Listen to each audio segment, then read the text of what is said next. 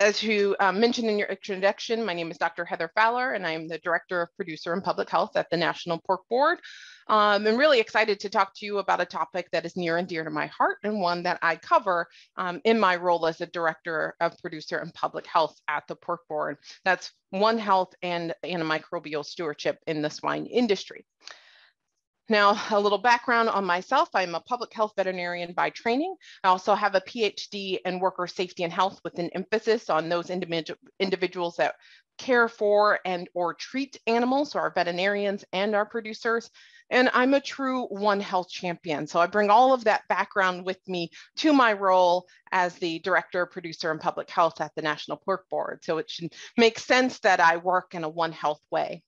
Now, I really can't see the chat. Let me see if I can bring that up. Who all is familiar with One Health?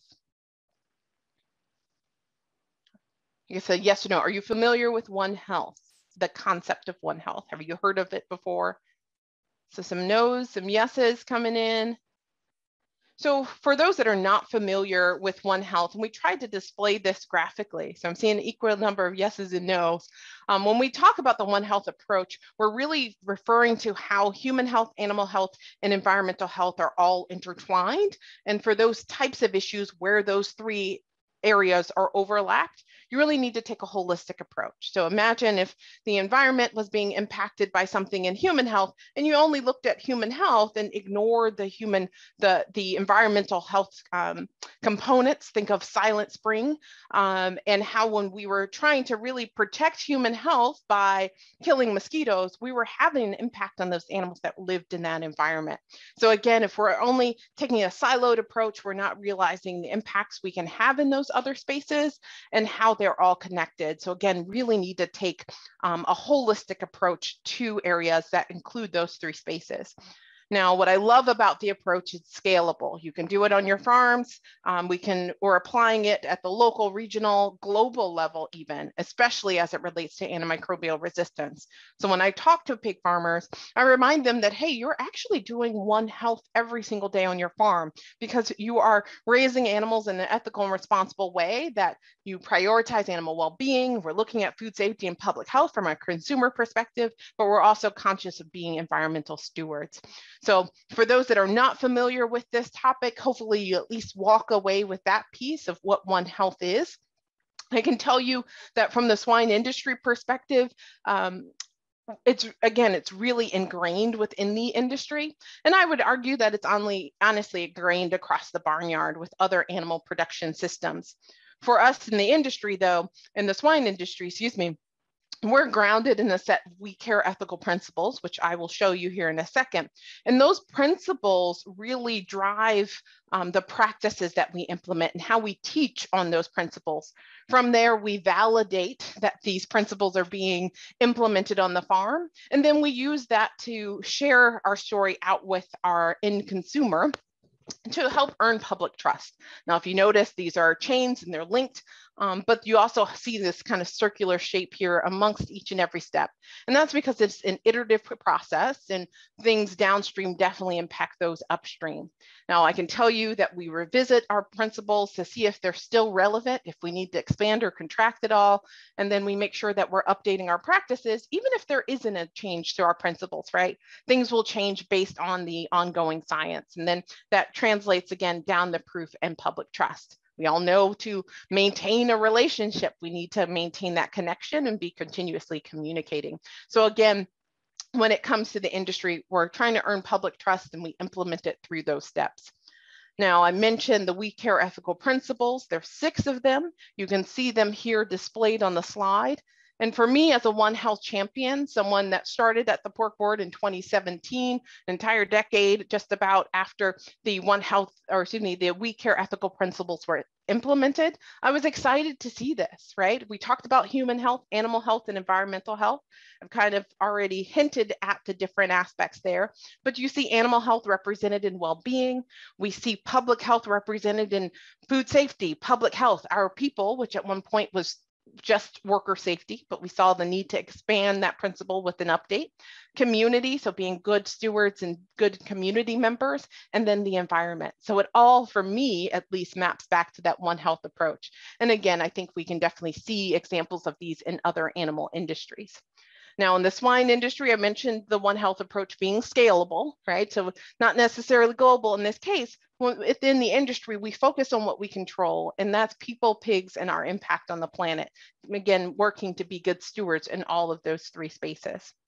Now, in terms of the practices, we have one of our main practices that drives home those One Health principles is the PQA Plus program, or Pork Quality Assurance Plus program. As you can see on the slide here, we got really good buy-in with 85% of our pigs marketed in the US having a PQA plus site assessment. And that's because the program is broken into two parts or two steps.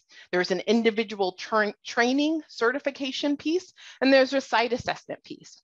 Now, you can imagine the individual training means that everyone that works on barns, for master students that want to complete a practicum experience with me, or interns, anyone and everyone in the swine industry is trained in those We Care ethical principles through the PQA Plus program and that individual certification. Now that certification expires after 3 years, to which point you need to renew.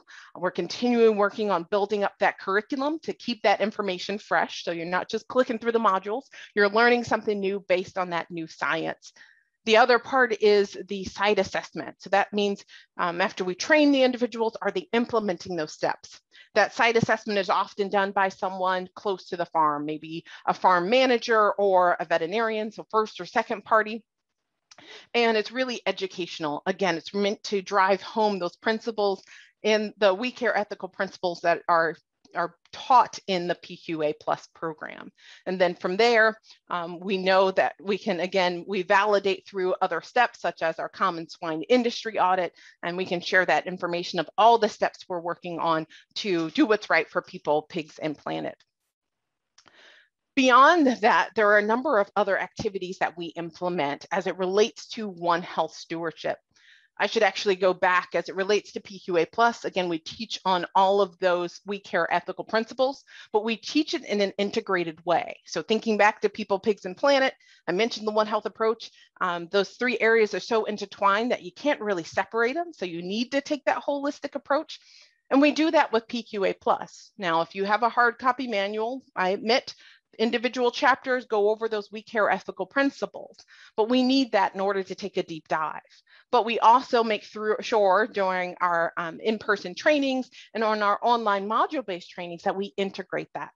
The example I can give you is transporting hogs. So if an individual is preparing to send animals off to market, there's a couple of things they need to think of. They need to think of animal welfare. How do I handle and move these animals in a safe and effective way that protects their welfare? How do I, as a worker, make sure that I'm protecting myself when interacting with these animals? And then how do I protect public health by confirming records in terms of animal treatment, especially with antibiotics and other health products, to make sure that we've followed the appropriate recording and withdrawal times when sending those animals off to processing. So again, we really try to teach in an integrative way. Now, beyond the PQA Plus program, which again is the flagship program within the swine industry that teaches on those principles, implements those practices that we can then validate through proof points and share back with our customers and consumers, we have other activities that are specific to antimicrobial resistance and stewardship. I should point out that along those other principles, we have specific programming there, but today we're talking about AMR and AMS.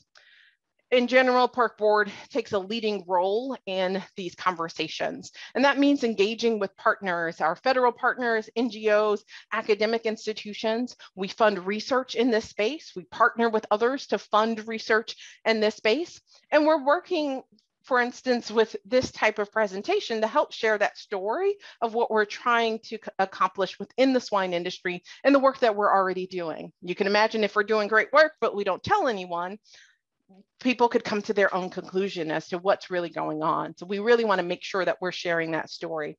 And then we also create and disseminate materials to various audiences, whether it's our producers, consumers, et cetera, around those activities, and say if there's an update in practices, making sure that's getting back to our producers. We are also currently working on improving how we collect antimicrobial use data on the farm. And I should point out that our producers are already tracking their use. There's a lot of pen and paper use, there's electronic records that are being used, and there's all different ways that our producers, again, are tracking that information, recording and tracking that information. But we want to make sure in the next few years that our producers are tracking their data in, I'm going to use a buzzword here, an actionable way. Are they collecting it in a way where they can thumb through it very quickly, figure out what the trends are, maybe identify management issues, maybe the barn was too cold one day, and then the pigs broke with diarrhea or some other health concern? Are we working to really help those records change how we practice? When we try different management practices around disease and see if they're effective based on our treatment records. Again, we want those records to be collected in a way that can help be value added to our already existing practices. And it can also help from a reporting perspective, right? As well as a stewardship perspective. If producers are required to report out information, are they collecting in a way that they can readily do that?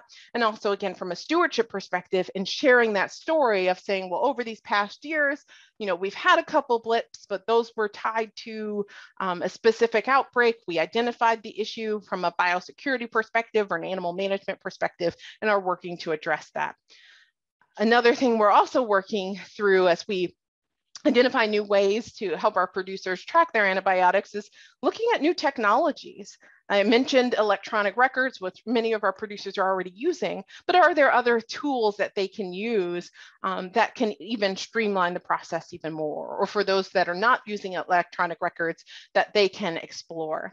And so again, we continue to try to make strides in this space around antimicrobial use and stewardship. We continue to be involved in that conversation, and we recognize that we need to apply the One Health approach when it comes to antimicrobial stewardship. So I'm really happy to be here today presenting you from a swine industry perspective, but I will listen intently to the other speakers and hopefully take away some key nuggets there that I can share back with our producers, because that is really what working in a One Health way is all about, right? As cheesy as it sounds, we're all in this together as it relates to antimicrobial use, resistance, and stewardship. We need to work across those different aspects of the One Health framework, learn from each other, and grow together.